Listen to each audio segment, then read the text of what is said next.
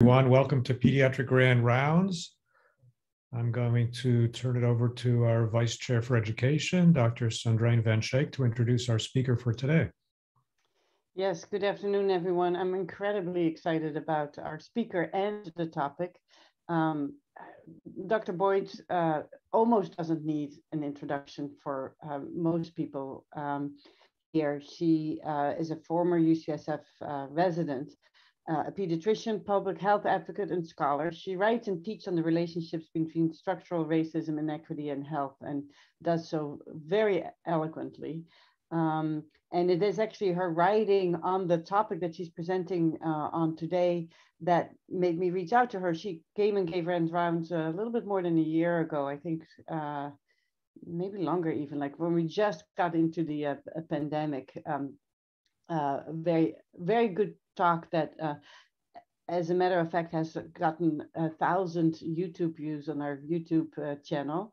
And when I read her work on the current situation with vaccinations, I thought we should really hear her speak. For those of you who don't know Dr. Boyd, she works clinically and has a scholarly focus on the child and public health impacts of harmful policing practices and policies. She partners with San Diego 211, working with navigators to address the social needs of San Diegans impacted by chronic illness and poverty. She's the Director of Equity and Justice for the California Children's Trust, an initiative to advance mental health access for children and youth across California.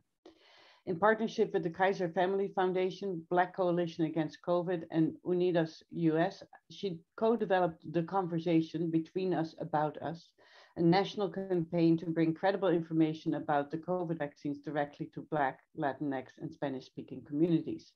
And I already mentioned that she was a UCSF resident. Before that, she graduated cum laude with a BA in Africana Studies and Health from the University of Notre Dame. She earned her MD at Vanderbilt University School of Medicine, then came to us for residency and subsequently graduated from the Commonwealth Fund Morgan Minority Health Policy Fellowship at Harvard University School of Public Health and earned an MPH with that. Teaching about and addressing racial health inequities is a core of her scholarly work. And her work to address COVID vaccine equity actually began even before the vaccines received emergency use authorization and continues to take place. And that's what she will be speaking on today. And I will, without further ado, hand it over to Dr. Boyd. Thank you so much, Sandrine. Hey, y'all.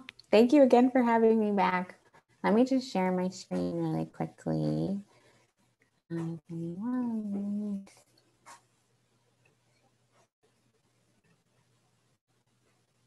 Okay, so we are going to be talking about vaccine equity predominantly today, but we're also going to talk about what vaccine equity has taught us about racism and the distribution of inequity across the country and how that relates to child health generally, but specifically also during the pandemic. So I titled this A Pandemic of the Unequal because I want us to challenge through what we're going to talk through today, the notion that we're having a pandemic of the unvaccinated. We heard that kind of rhetoric and language come out of the federal administration during the most recent surge of COVID, when vaccination rates in the US lagged behind other wealthy nation peers. And so there was this kind of blaming of this population who was unvaccinated and this treatment of that group as if it was like a monolithic group. And so we're going to talk through who still remains unvaccinated and what are some of the efforts that we're undertaking to get our nation vaccinated.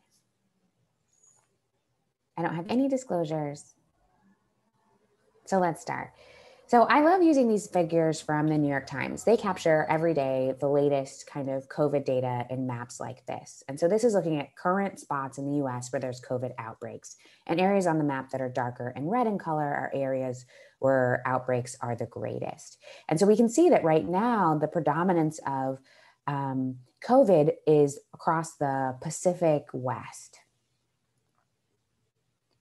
But if we look back at the most recent Delta surge, which is the time throughout the pandemic, when we actually saw the highest rates of COVID for children and adults, we saw a very different distribution of disease. So this is again looking at the New York Times data, but instead we're looking back in September when we were at the peak of that Delta surge.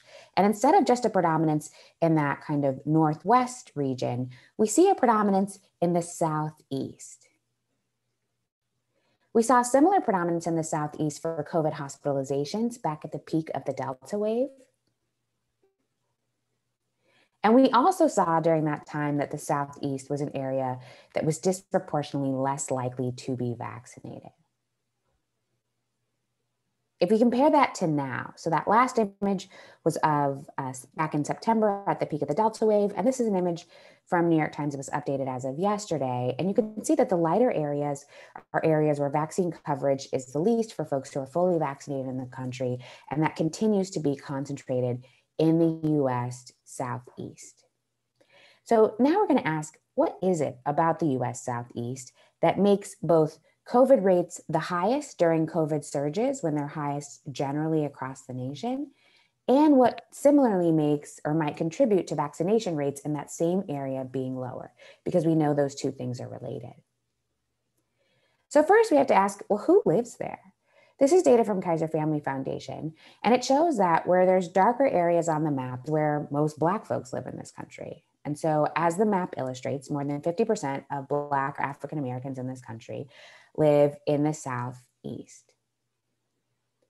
We also see that if we look particularly in the Southwest, that's where most Latinx populations live in this country.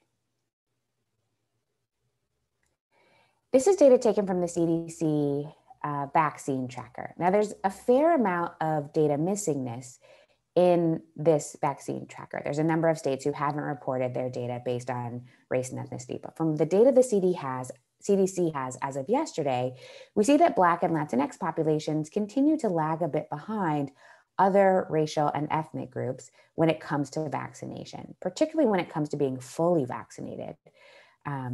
Only 34% of the states for which are reporting data to the CDC have their Black populations fully vaccinated, for example.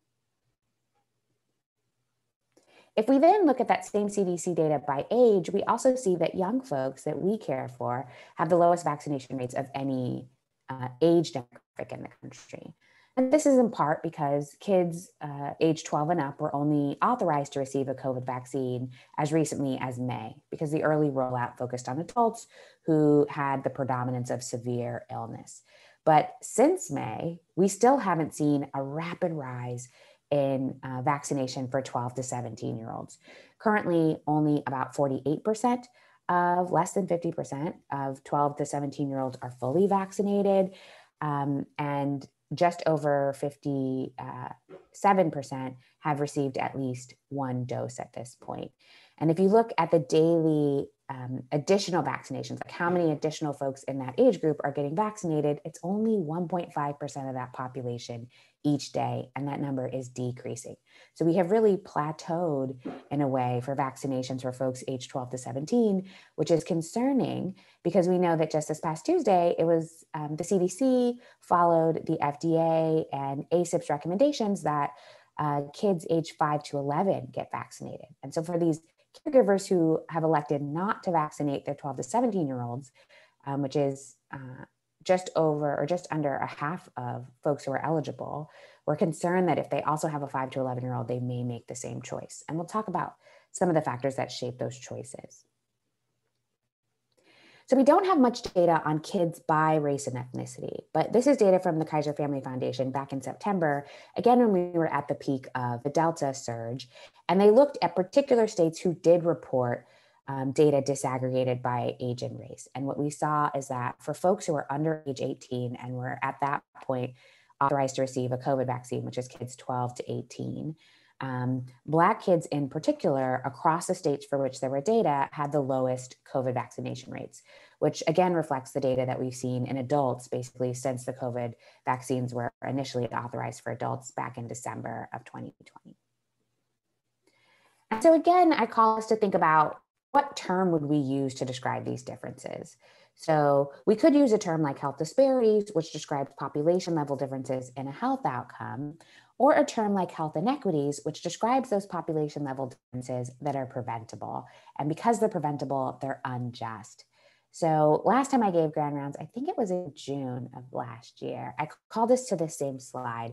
And I want us to remember again to be very clear in the language we use, because what we're witnessing right now with the rollout of the COVID vaccines and with the unequal distribution of COVID morbidity and mortality are truly inequities. They are completely preventable, and that makes them unjust. And so we're going to refer to them as inequities throughout this presentation. So where do inequities come from? Inequities arise when certain groups are made vulnerable. And I put that in red and in bold to always remind us that no racial or ethnic group is innately or genetically more vulnerable to COVID-19 than any other. Folks are made vulnerable. And usually that happens through the inequitable distribution of protections to keep folks from getting sick, as we're watching happen in real time right now with the COVID vaccines, and the inequitable distribution of supports to help treat sickness when it arrives. And we're going to talk about critical supports that are missing for communities who have been disproportionately impacted by COVID. One of those supports is insurance access. So this is data from Kaiser Family Foundation from January of this year that looked at where folks live in the country if you are in the coverage gap. And what they found is that by region, 97% of adults in the US who live in the coverage gap live in the US South. So what's the coverage gap? The coverage gap means you as an individual adult earn too much to qualify for state-sponsored insurance, like in California, Medi-Cal, but you also earn too low to qualify for the tax subsidies to enter the marketplace to buy your own insurance. And so those folks remain basically uncovered. They're between the income level that would allow them to be covered by a state subsidized insurance platform. And as you can see from the figure on the left here, many of those states are states that did not expand Medicaid.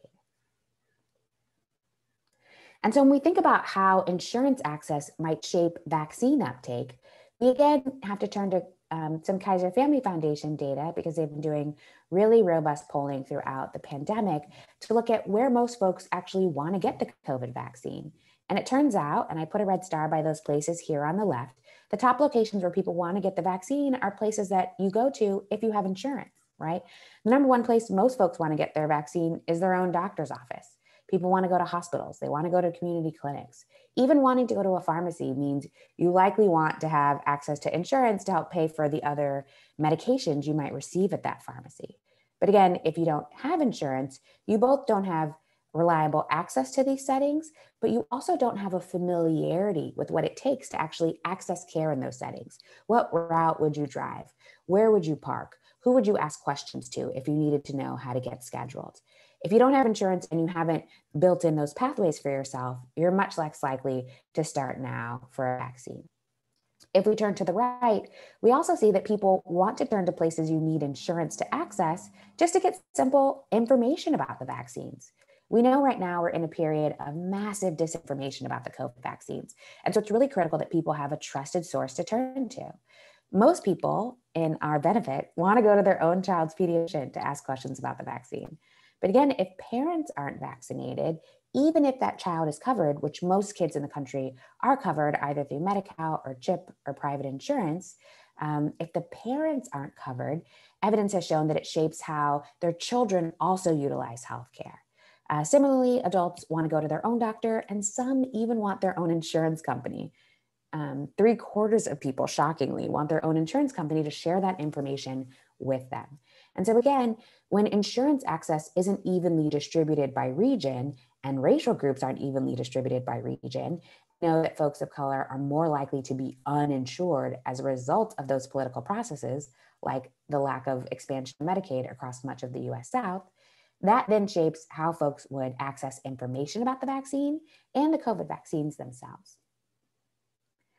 I want to go back to this figure that we covered the first time I presented, because I think it's a helpful way to think through how we can reframe how we talk about risk for COVID. So even now, 18 months into this pandemic and seeing the unequal burden that it has taken on communities of color, we continue to say that people who are most at risk for COVID are folks who have chronic underlying illness, folks who are elderly, or folks who live in poverty. And when we frame it in that way as a field, we overlook and turn kind of a blind eye to the ways that residential segregation has shaped the racial distribution of heart disease in this country, or the ways that chronic discrimination has shaped who have diseases like hypertension and who does not, or how environmental racism has determined who breathes in clean air and who breathes in toxins, and thus shapes the racial distribution of chronic lung disease, or COPD, or how the racial wealth gap has profoundly concentrated poverty within communities of color, or how toxic stress and exposures that separate children in that 0 to 5 period from their caregiver can raise an individual's allostatic load or increase the wear and tear on their organ systems such that their cells are weathered, which means their cellular age could be advanced of their chronological age, and they could suffer complications from COVID at much younger ages than expected. This we could see occurring when we looked at rates of COVID hospitalization and multi-inflammatory syndrome in children that had higher prevalence rates among children of color, particularly Black and Latinx kids. These are all examples of how structural racism has shaped the racial distribution of who has COVID and who doesn't. Or in the words of Kamara Jones, who is just an incredible pediatric leader for all of us, it shows how inherited disadvantage, not just inherited disease, has shaped who does well and who does not do well in the middle of a pandemic. Taken together, this figure is meant to illustrate how the physical, but also the structural, the legal, the policy environment in which we're all growing, learning, and playing shapes not only our health, but the health of our kids and our kids' kids. And so when we talk about the risk of COVID at the population level, you can't simply use words like poverty or underlying illness to describe who's most at risk.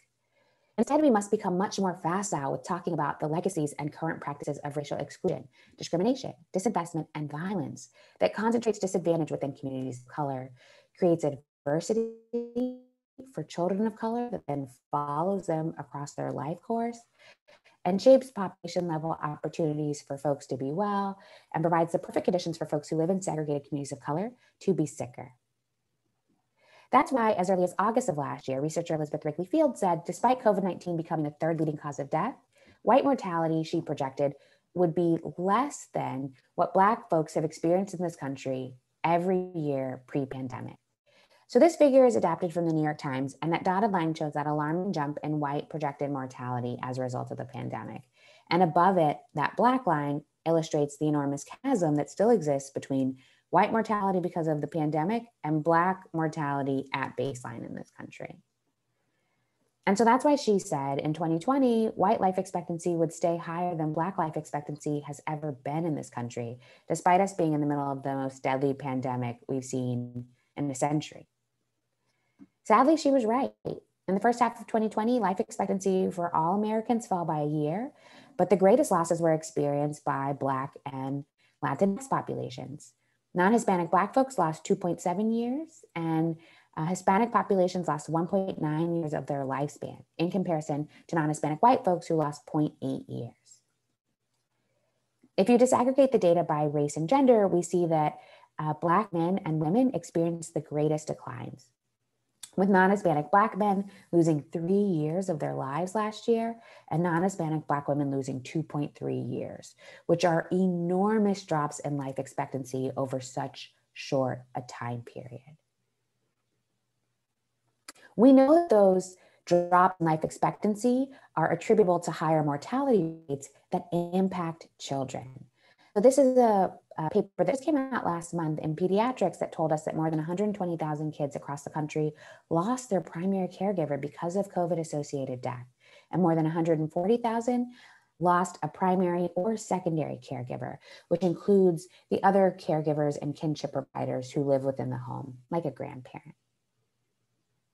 The study went on to say that there were enormous racial and ethnic inequities in who experienced the loss of a caregiver because of the pandemic.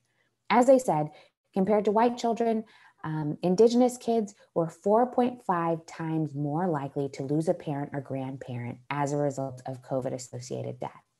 Black children were 2.4 times more likely, and Latinx children were 1.8 times more likely to lose their caregiver. So even as we see children weather these enormous losses, which are sources of toxic stress that raise their allostatic load and increase their risk for chronic illness as they move into adulthood, we know that those losses were not evenly distributed. And we have to acknowledge that bereavement data tells us that children of color were already more at risk to lose a caregiver because of the higher mortality rates, particularly of Black and Indigenous populations. This data that was summarized by Dr. David Williams in his summaries on racism and health, which I highly recommend, where he notes that compared with white children, at baseline, Black children are 3 times as likely to lose a mother by age 10, and Black adults are more than twice as likely to lose their child by age 30 and a spouse by age 60. So pre-pandemic, we already had a mortality crisis within communities of color, particularly Black and Indigenous communities. And that crisis was only compounded by losses that we've seen during the pandemic, losses that, again, were completely preventable. And so this is data taken from the weekly state data report from the American Academy of Pediatrics that tracks the number of COVID cases for adults and children. I highlight it here because often in the media, we've heard folks say, oh, kids aren't affected by COVID. And as pediatricians, folks who work, in our hospitals and our ICUs, we know that that's absolutely untrue. But even when presented with the fact that the light blue bars here, which are adults, are much greater than the dark blue bar, which are child cases, we have to acknowledge that every light blue bar who is a primary or secondary caregiver to a child impacts the kids too.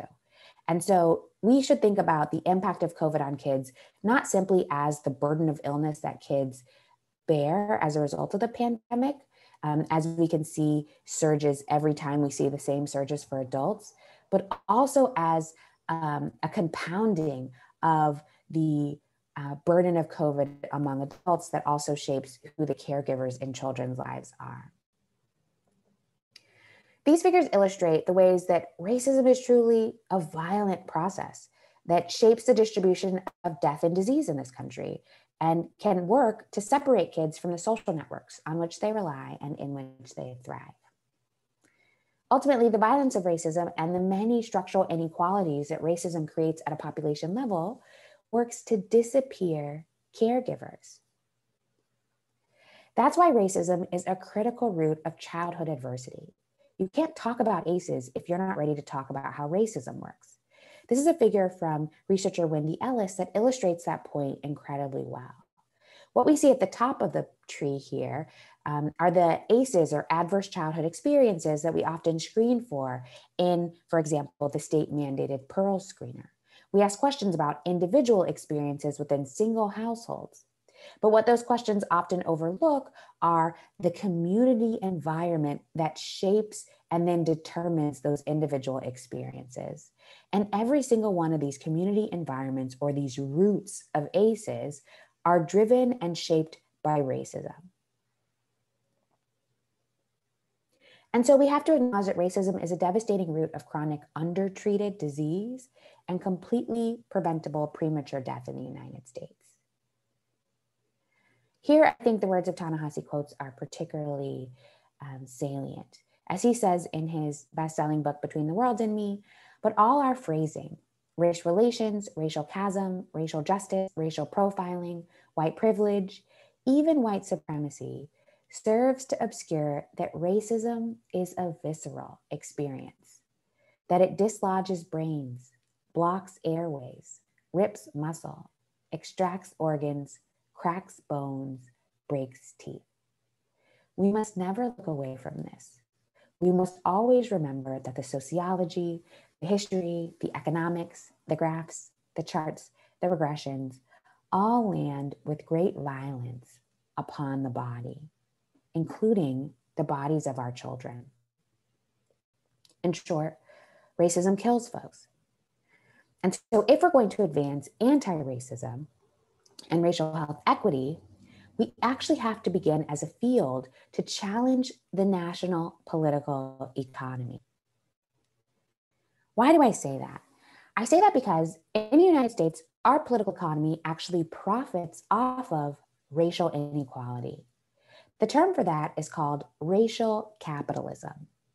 What it acknowledges is that as an economy, capitalism uses the durable racial hierarchy that racism creates to allow a few people to accumulate most of the resources. It does that by extracting or taking resources from those with the greatest need and relocating them towards folks who don't have the greatest need. We see that show up in how our own healthcare system functions through the insurance marketplace that allows us lawfully to tier and segregate our care based on the insurance status individuals and households have. And doing that then renders certain populations more vulnerable to death and disease while making others marginally less so.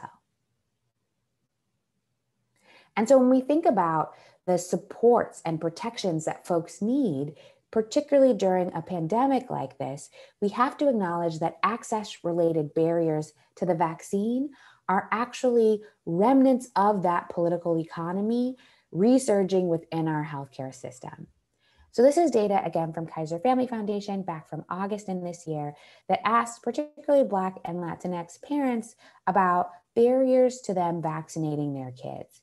And things that we saw come to the surface that are particularly concerning are that people were worried they'd have to take off work to get their child vaccinated or to care for them if their child had a side effect. People worried that they couldn't get the vaccine from a place they trust. As we noted, if you don't have health insurance and you can't go to a pediatrician that you might trust, people don't want to just show up at a random site and get the vaccine from a random person. People also worried about out-of-pocket costs to get the COVID vaccine for their kids.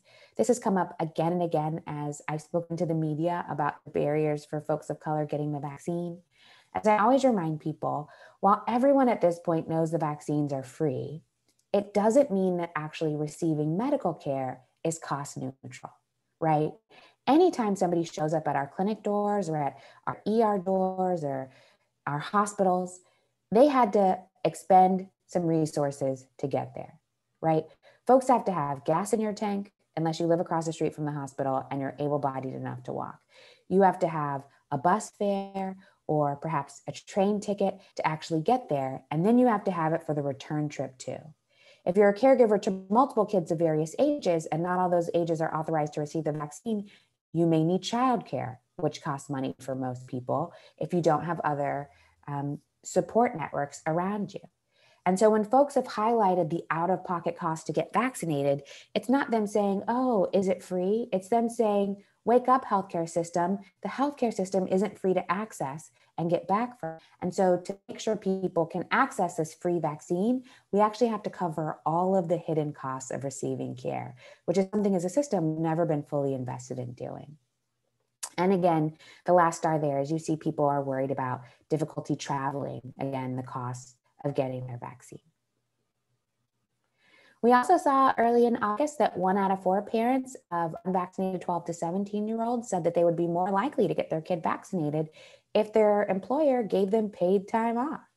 They also said free transportation, and if their medical provider just came to them right at their work site, they would be more likely to get their kids vaccinated. This again highlights the access barriers that are critical for us vaccinating our nation's kids. Interestingly, high-income parents were more likely to get information about the vaccine from their schools. We know higher-income parents go to schools that are segregated and predominantly white because of the history of residential segregation, shaping school segregation. And so it means a lot that high-income parents and predominantly white parents have access to vaccine information that communities of color who go to segregated school districts do not have access to. That lack of encouragement to get vaccinated by the school and that lack of access to information means communities of color are at a disadvantage when it comes to understanding the benefits and the risks of vaccination so that they can make the choice for their kids. I included this slide because I found it fascinating that back in August, they looked at parents of vaccinated kids, 12 to 17. I put a star there. So when you talk to the parents of vaccinated kids about what their kid is worried about, even kids who had already got the vaccine, more than a third, were worried about side effects. That's a reflection to me of how poor a job we've done in explaining how the vaccines work, even to people who have selected or elected to get vaccinated. Because every person who does get vaccinated could become a sentinel of credible information for their networks and those around them. But if we're not doing a good job explaining even to those who are vaccinated what they just went through and what they can expect and what the benefits were of what they went through, they're unable to then advocate to others, which puts us as a system at a disadvantage when we are trying to take on this Herculean effort to vaccinate every single person in the country eventually.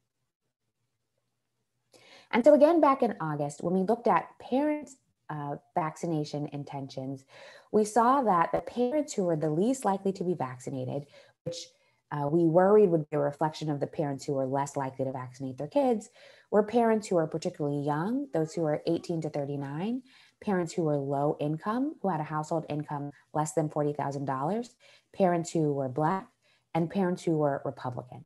So this is data from August. If we now look at the most recent data that came out just last week, we see that vaccine uptake has shifted enormously. So first, I'm going to call our attention to the dark blue bars. These are the folks who, when Kaiser Family Foundation does their, representative poll of our population, they say they've already gotten at least one dose. And what we can see is that when you look, and I put a blue bar around Black adults, when you look at Black adults and white adults, which is 2 down from Black adults, you see that more than 70% of Black folks and white folks, and this now is true for all racial groups, have received at least one dose of vaccine. This is true when you poll people. The CDC data, because it has a lot of missingness, doesn't capture the same data that you can capture when you take a representative population poll. I highlight that because an enormous amount of work has been done. And I'll talk at the very end briefly about the campaign I've been a part of, but there has been so much work on behalf of the Black community to get our folks vaccinated, and it has worked. Now, only 9%, which is the green bar on the far right, of Black folks have said they definitely will not get vaccinated, which is the lowest percentage of any demographic group here other than Democrats and folks who are age 65 and older. So this is an enormous victory. It is to say that it works when you try to focus specifically on the access barriers that communities of color are facing. But now let's turn to these red stars at the bottom of the figure. What we're now seeing is that the populations who are least likely to get vaccinated, or those who, when polled, say they will definitely not get vaccinated, are predominantly white evangelical Christians, Republicans, and folks who live in rural America. This is a shift in what we saw initially with the COVID vaccine rollout. And we're going to talk just a little bit about that. And I hope folks have questions at the end that we can even maybe have a discussion about what's going on. So there's a paper that just came out last month from Harvard School of Public Health. It's a working paper, which means it has not yet been peer reviewed, but they've been doing amazing work to just release all of their papers open source online, which I really appreciate. And they look specifically at what's going on with political affiliation and COVID morbidity and mortality. And what they found is that folks who reside in counties that both have the highest poverty level and the highest, what they call political lean, or percentage of folks who on their voting roll report themselves as Republicans, were nearly 6 times more likely to die from COVID compared to those who resided in areas that had the lowest poverty level and the highest political lean towards Democratic. So areas with lots of resources and with Democrats, interestingly, have lower mortality rates from COVID. They went on to point out that people who reside in counties with the highest percentage of people of color and highest political lean towards Republicans had also a very high mortality rate, not as high as people who are low income and Republican, which is 6 times more likely to die, but they were 5 times more likely to die than folks who lived in counties that had the lowest percentage of people of color and the highest political lean towards Democrats. I want to just recall our mind to the beginning of our presentation today when we talked about insurance access by region and where folks of color live and how failing to expand Medicaid, which many Republican-led states across the Southeast have done, then shapes people's access behaviors when it relates, or their healthcare utilization behaviors when it relates to the COVID vaccines. This is a great illustration of just how stark or how important those political decisions are. And it becomes an illustration of what structural racism looks like. And so the author summarized, led by first author Nancy Krieger, they summarized that the county level political lean is actually a crucial variable that we have to now monitor if we want to understand COVID cases and mortality, alongside the socio-demographic and socioeconomic data we are long used to capturing. And so if we're going to respond at scale to racism as a public health crisis, we have to challenge the political economy of racism and white supremacy.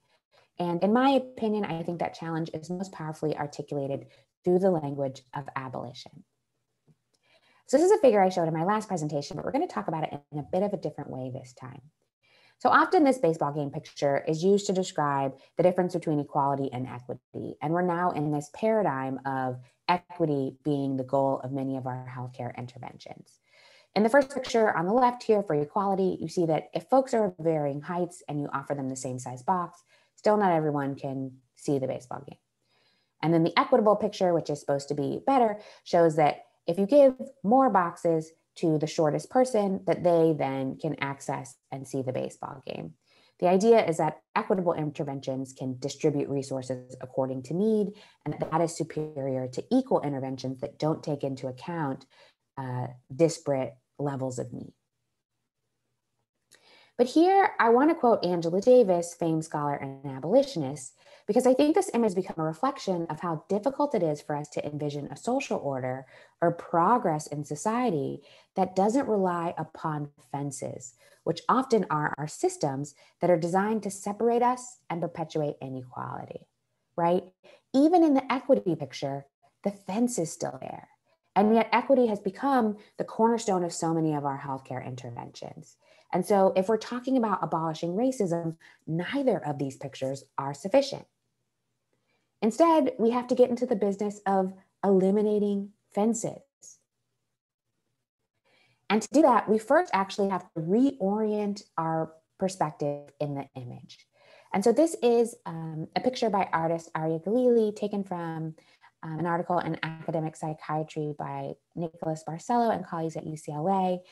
And I really appreciate it because it captures visually what critical race theory asks us to do, which is to center at the margins, or if you want to understand how to address inequity, to come to understand the problem from the perspective of those most affected. And so if we do that, and we're on the other side of the fence, right? The first thing you notice is we can't even see the baseball game. As viewers, we're not this eye above what's happening here where we can see both sides. Instead, we've centered ourselves on what it's like to be on the other side of that fence. And when you do that, again, you can't see the benefits that are just beyond your reach. This is akin to folks not asking for services that we know they might benefit from, right? Like, why didn't you go get that referral? Why didn't you show up to that follow-up visit? Why didn't you think to apply for this program your kid qualifies for? Literally, if you are the most marginalized, those things may be beyond your reach. Information about those things or your ability to access those things may be literally beyond your reach, as if they don't even exist, right? And then the other thing that he did a great job of, or this artist did a great job of in this image, is showing that no one is just short. So in the first picture, we often don't question the fact that people are of varying heights, which metaphorically could mean that people are kind of innately or maybe even genetically different. And that's what makes their needs for boxes different. Instead, as we acknowledged earlier in this presentation, people aren't innately or genetically different.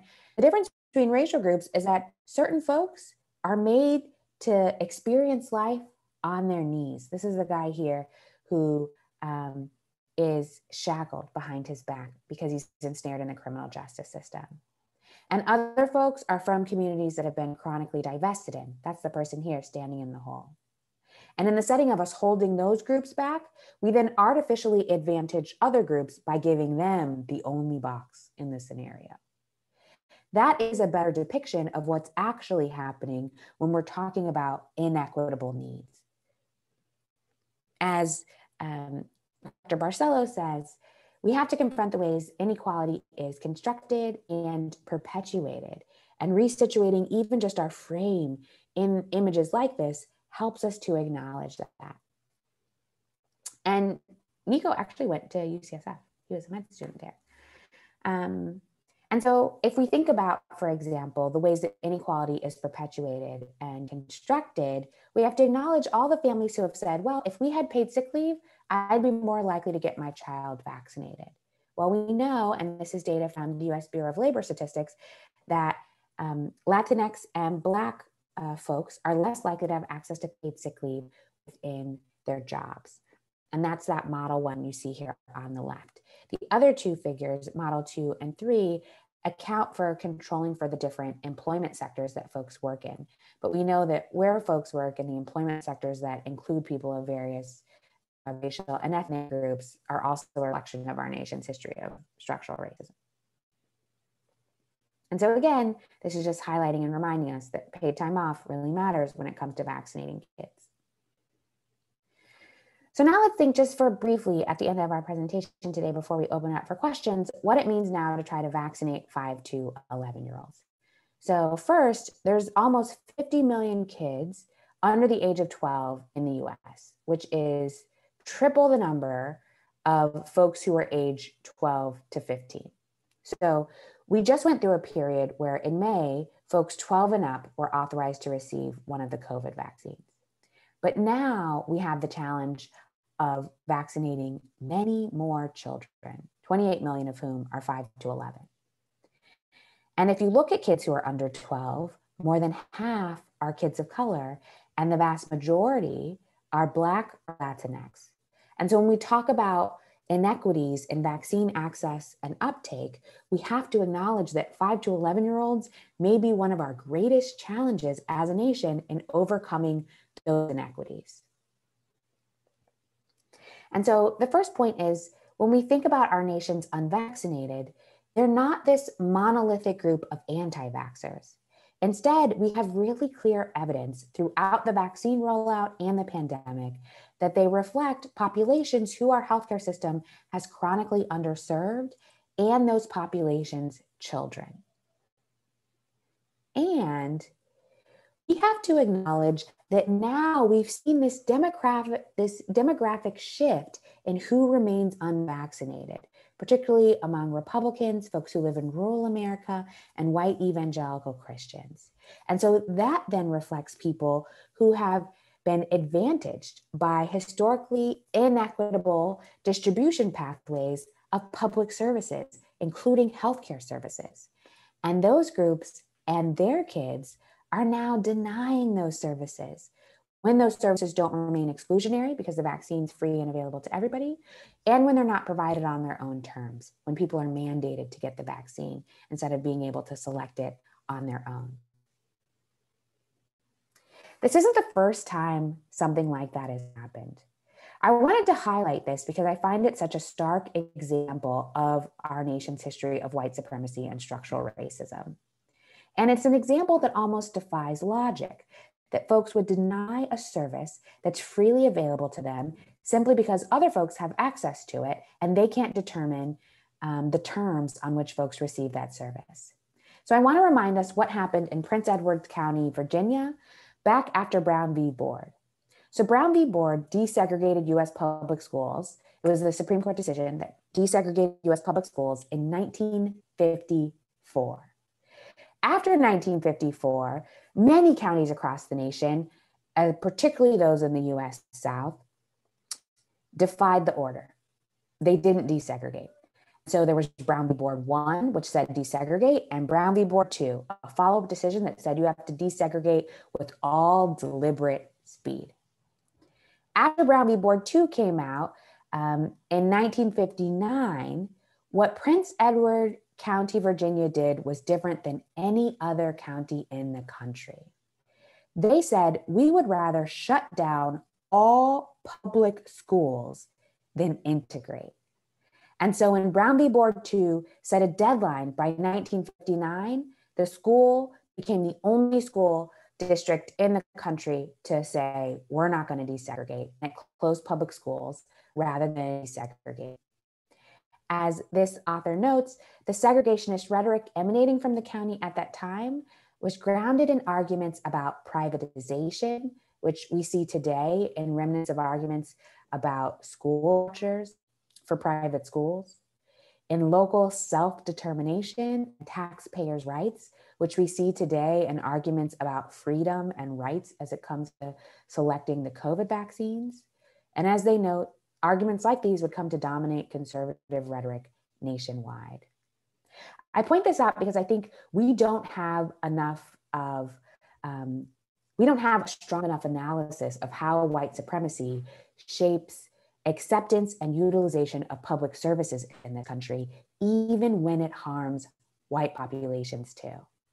And so in this scenario, actually, Prince Edward County gave white students public sponsored vouchers to go to private schools while they closed public schools.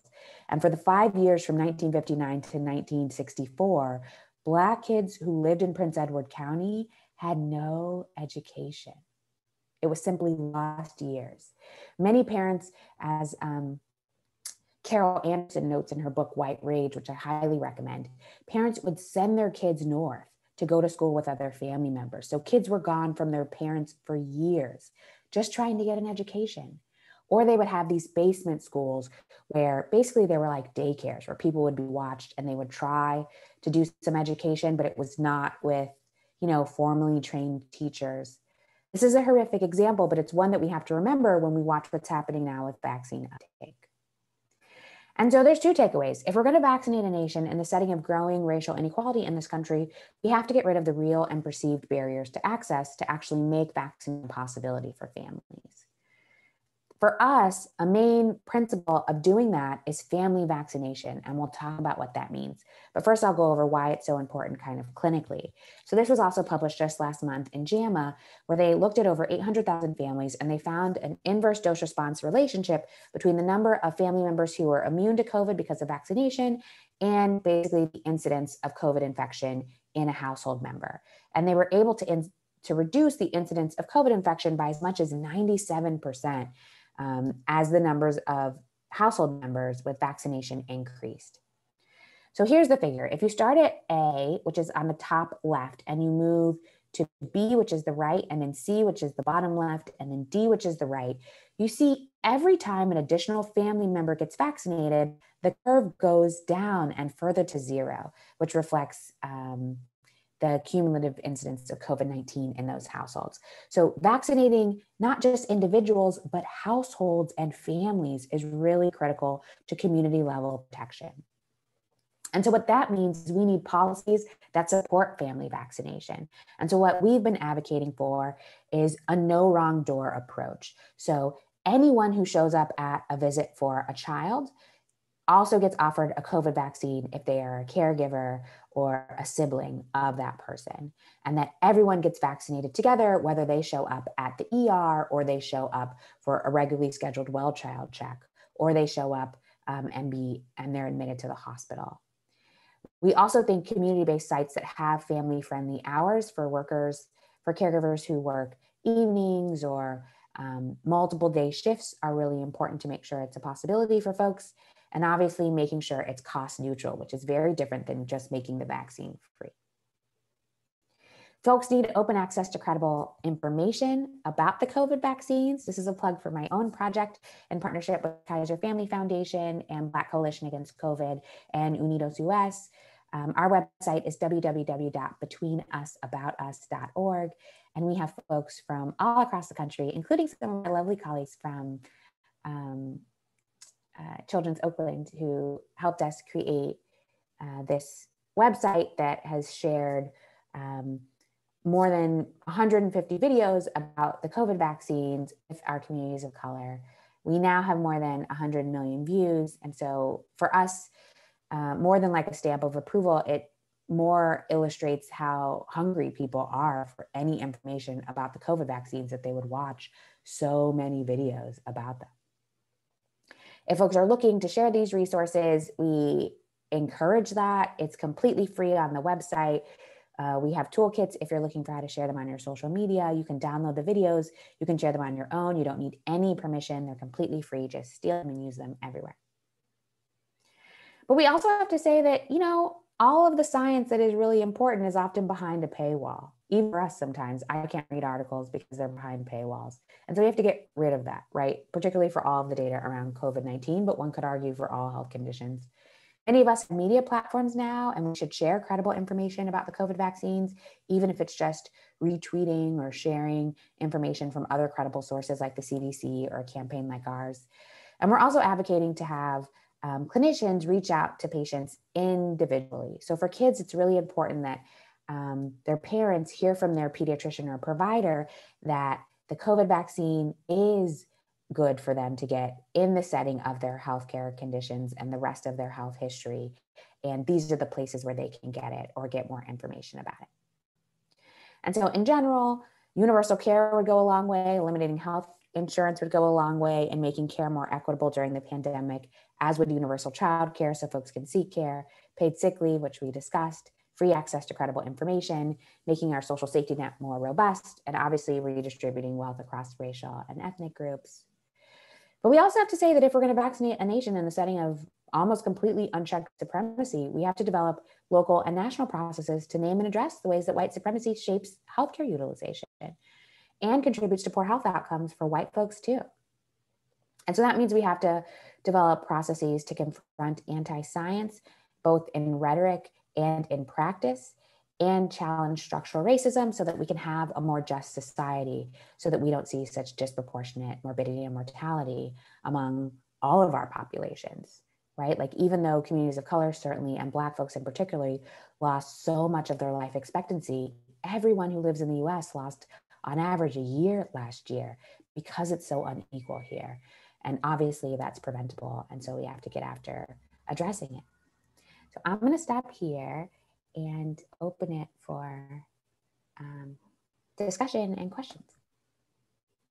Thank you so much, Dr. Boyd, for just such a thought-provoking and important talk. I'm really can't say enough of how important this is and how impressed I am with how you put it all together for us and really point out where the work needs to be done. If people have questions, please put them in the Q&A. I see one, not a question, but a comment from Dr. Lee Atkinson-McAvoy.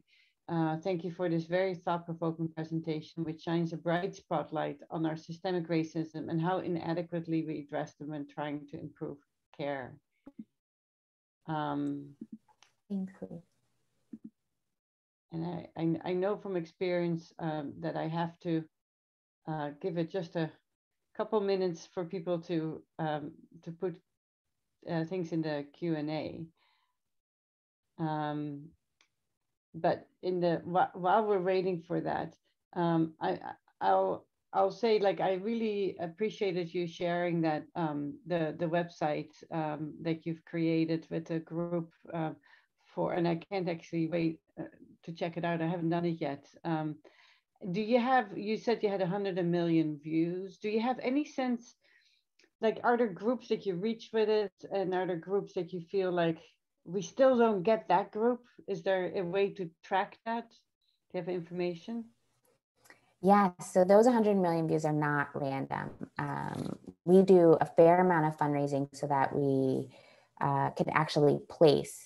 So the internet is a very tricky place, and algorithms shape what all of us see. And so we actually pay to make sure that it shows up on people's feeds if you search for information about COVID-19 and if from a demographic group that we've tried to target. And so one of the most recent demographic groups we've targeted that we can target down to the county level were Black young folks aged 18 to 35. And so we had in the South, and particularly in rural counties in the South. And we did a lot of door-to-door outreach in those areas as well, where we would leave door hangers, like these little paper pamphlets kind of that you can put around a doorknob so that if folks didn't have the internet, you could just read it, but then it would also list our website. And so many of our views are driven by these paid placements. We have a partnership with YouTube and Google to share information with us about what people are looking for so that we know how to shape what our upcoming videos are about. And the number one questions folks have for the 5 to 11-year-olds right now are about long-term side effects and about fertility. And so we're going to have a lot more videos coming out over the next 2 weeks about pregnancy, because pregnant women have some of the lowest rates of COVID vaccination, the demographic group, or birthing people generally. And then fertility and this question around side effects. Thank you. And as I predicted, the questions are now rolling in so quickly that I'm not sure that we get through all of them, but we're going to try. There is someone at Kaiser who says, I can't remember which graph it is, but does the data you presented take into account immigrant status when discussing PTO? That's a great question. I don't know how the US, that data was from the Department of Labor Statistics. I don't know if they account for immigration status. Like if you're undocumented, I wouldn't be surprised if you're not included in that data set. And if their rates of lacking paid time off are some of the highest rates, because your employer wouldn't, if you're employed and paid by somebody, they don't acknowledge you to the Bureau of Labor. So they don't pay taxes often for you. So I would say they're probably excluded from that population, but I don't know 100%. And then Dr. Lee Atkinson McAvoy asks, are there examples of how health systems like ours can partner to improve access by local infrastructures to improve access? Yes. So right now, we've been doing a lot of behind the scene work with some of the federal agencies working on the 5 to 11 rollout. And one of our kind of recommendations that we're working with them through are how to partner health systems with the pharmacies that are going to give out the vaccines to 5 to 11-year-olds and with schools who are going to give out the vaccines. So if you have pre-existing partnerships with any of those groups, now is the time to make sure that they're incredibly robust. So particularly for pharmacies, one of the concerns with all of the outpatient care pharmacies give is that there isn't a good feedback loop for providers to understand what care did you receive and what follow-up do you need. And for the vaccines, we would worry that if people had side effects and they received their vaccine at a pharmacy, that we wouldn't have, our data systems wouldn't connect, that there wouldn't be any report of when you got your vaccine or which vaccine you got or what the lot number was, et cetera. And so we're trying to create all of those pathways. The schools similarly, because the safety data around, or the safety protocols around delivering that 1/3 of a dose to the 5 to 11-year-olds calls for a higher level of attention when they're giving the doses out at schools. We also want them to do it in partnership with a health system. And so if you guys have partnerships with schools, I think it's a great way to make sure you're supporting them as they do a little bit of a more complicated vaccine distribution for 5 to 11. And then Dr. April Adwell asks, thank you for showing the data of progress in the Black community in particular, and thinking about the myriad interventions you have been involved in to address the inequitable gap. What approaches, strategies do you think have thus far been most effective? Thanks for this question. Honestly, I give all credit to Black folks. I think in general in this country, I think Black folks are still out here surviving and thriving because of the work we do as collectives and as communities to make sure people are covered. And so much of what we saw as we went across the country were Black-led organizations, independent, just Black neighbors saying when they called in, I talked to my neighbor, or I brought so-and-so with me to this event about vaccines. Like people just started taking care of each other. And I think, you know, Black professionals like me did the same thing. What are we doing for communities? I think we saw something similar in Latinx communities where there was this very collective approach to how we were going to get everyone covered and how we were going to share this information and get folks to vaccination sites. And I feel like that's really what's done it. It's a pattern we've seen in Black communities from all of the social movements Black folks have done. When we need it, we lift each other up and get there. And I think regular folks and professional folks and all of us really did it together. Thank you. I want to be respectful of everybody's time. It's 1 o'clock, but maybe I can squeeze in one more question, which I'm sure is not an easy one to answer, but might resonate with people. Dr. Gervais Ross says, thank you so much for this. As a Black pediatrician, I've made it one of my own personal duties to take time to have an open conversation with each of my vaccine hesitant families about this issue. But it can be exhausting. I won't give up, but I wonder what tools you may be able to reference to make some of these conversations less taxing on the provider, but still enriching for the patients and families. Excellent question, Gervais. Hey, I think a couple of things. One, there are some structural changes that have to happen that we've also advocated for. So every time you counsel a family about vaccines, if they don't choose to get that vaccine right then or you don't have it, you can't be reimbursed for it. And so we're trying to actually get reimbursement for all the counseling pediatricians are doing about the vaccines so that you can actually have a full visit just about vaccine counseling. So it's not tacked on to the end of a visit that was about, a myriad of other things.